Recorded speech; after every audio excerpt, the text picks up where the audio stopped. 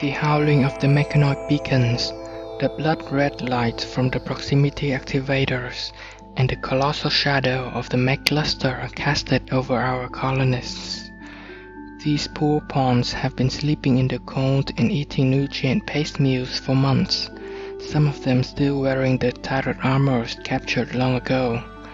But obviously, this is no time to worry about that, for the poisonous cluster in front of them has been decimating the trees and grass of this area, and this sphere of influence is reaching to the sun lamps, the only food sources of the colony, and they have no choice.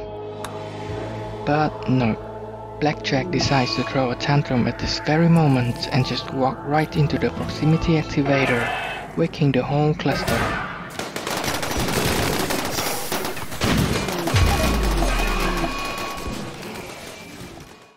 Hello everyone, welcome back, and today I'm going to show you how to deal with mental breaks like this and avoid most of its consequences.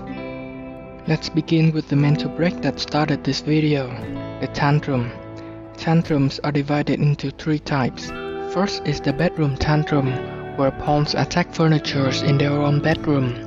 Then there is the targeted tantrum, where pawns attack a specific expensive item or furniture until its destruction. And finally, the general tantrum, where pawns wander around and attack random items and furnitures.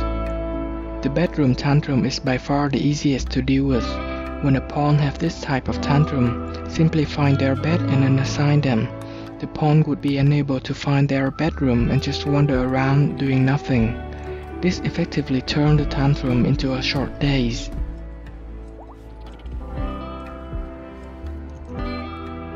For the targeted tantrum, we first need to locate the targeted item, in this case an excellent steel royal bed. We will manipulate the pawn to switch the target by uninstalling the bed. When the pawn targets a stack of valuable resources, in this case a stack of 75 leather, form a caravan and load most of the stack in, leaving a single unit of resource for the pawn to attack.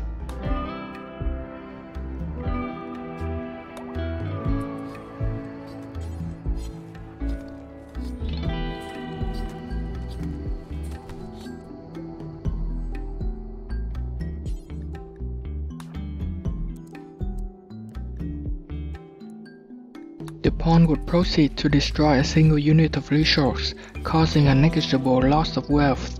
If instead the pawn targets a single valuable item, just load the item into the caravan.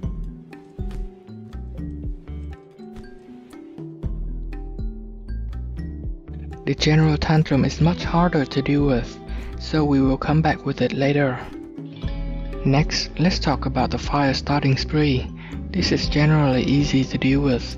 You just need to draft any nearby colonists to extinguish the fire and it'll be fine.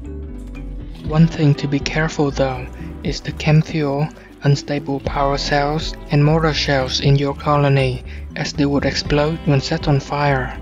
If your pyromaniac go anywhere near those things, immediately arrest and drop them elsewhere. And then there are the drug binges. When a colonist have a drug binge, you can restrict the drug by locking it inside walls. If they binge a dangerous drug, you might want to make a caravan with the nearest colonist to quickly take it away. If you produce hot drugs for export, consider storing it in a room with a single door that can be blocked quickly when the binge occurs.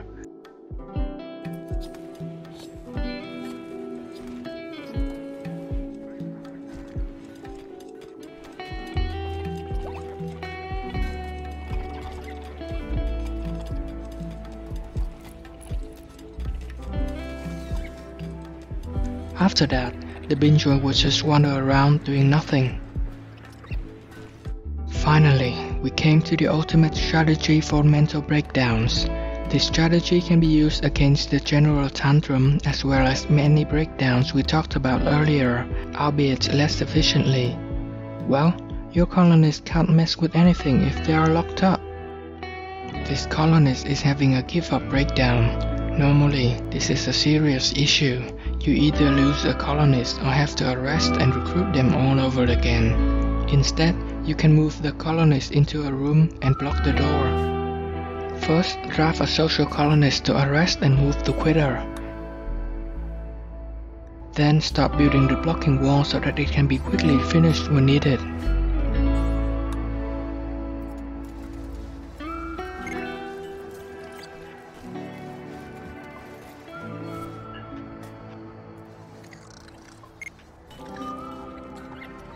After dropping them off, quickly move the other colonists out of the room before blocking the wall.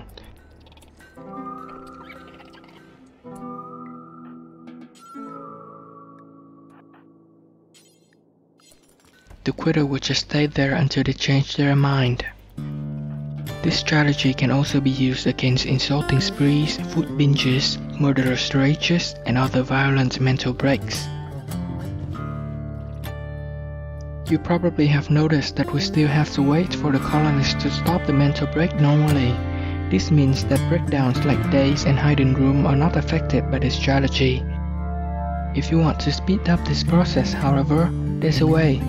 You can heat up the room to try to cause heat shock to the colonists. First, put some heaters into the room, then capture the pawn and prepare to block the room normally.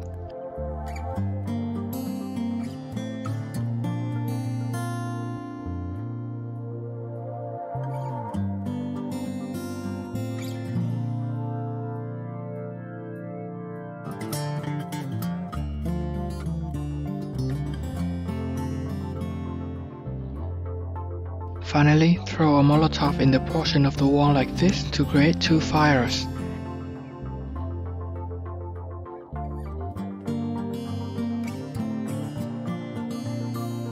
Now just drop the colonist off and block the door as before. The fire will quickly raise the temperature and the heaters will maintain it after the fire die. Depending on the outside temperature and the size of the room, you may want to create more fire or put some heaters into the room. Try not to make too much fire though, because they may raise the temperature too high and cause burn to the pawn. Very soon, however, the pawn will collapse from heat stroke and stop the mental break. You can then take them out where they will quickly recover from the heat stroke.